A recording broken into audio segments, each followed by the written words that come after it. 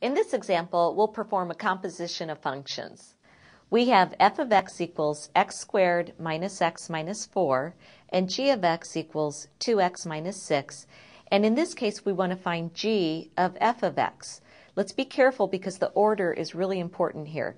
This is really g of f of x. So we're composing f into g. So this is really equal to g of whatever f of x is. In this case, it's x squared minus x minus 4. So this means we'll substitute x squared minus x minus 4 everywhere we see an x in g of x.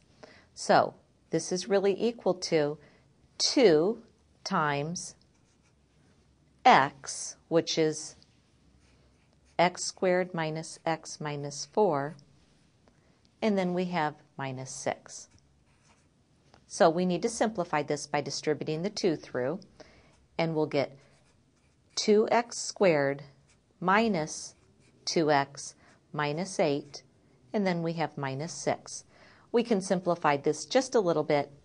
We get 2x squared minus 2x minus 14, and this is the result when we take g of f of x.